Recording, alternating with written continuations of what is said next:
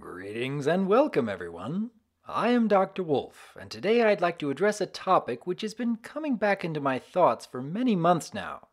Love language, or more specifically, how to understand your significant other's love language.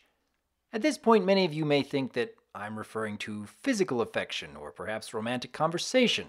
And while yes, those are important elements, love language can refer to all kinds of passionate gestures. And what I'd like to focus on today is how you express love may not be how your significant other wants to be loved. Let me give you an example. I've been married for several years now, but way back when my lady and I were first dating, there was quite a bit we needed to learn about each other to help our relationship grow. A few weeks before Valentine's that year, I decided I was going to do something really special for my lady.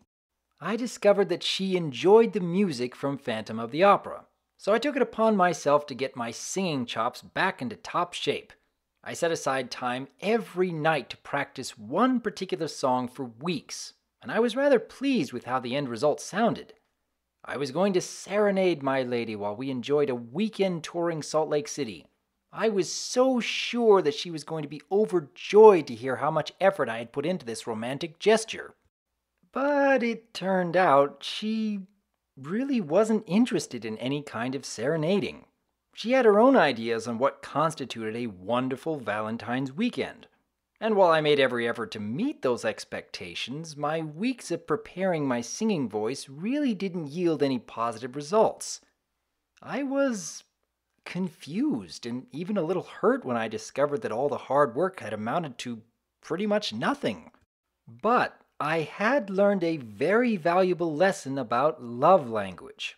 As much as we may practice the mindset of it's the thought that counts when it comes to family gatherings, birthday presents, and even holiday traditions, when it comes to a long-term relationship, emphasizing it's the thought that counts really only goes so far.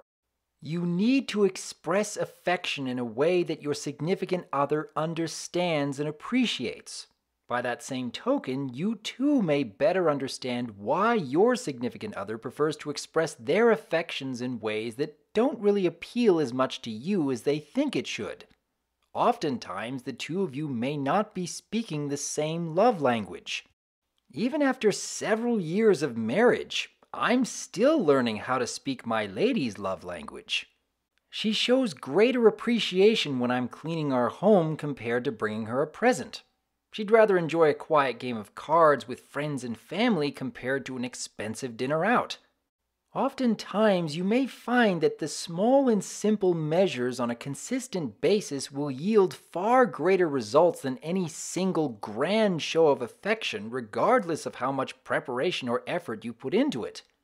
And in the end, it is vitally important to remember that both parties must feel as though they are getting more out of a relationship than what they're putting into it. Which basically means you'll need to invest far more than you ever thought you'd be able to give in order to make a lasting relationship work. And if any of that sounds confusing, well, that's because it is. That's life. What do you think, though? What sort of lessons have you learned from your own relationships regarding love language? What kind of further questions does this discussion raise? Leave your thoughts in the comments below. And as always, I am Dr. Wolf, and I look forward to hearing from you.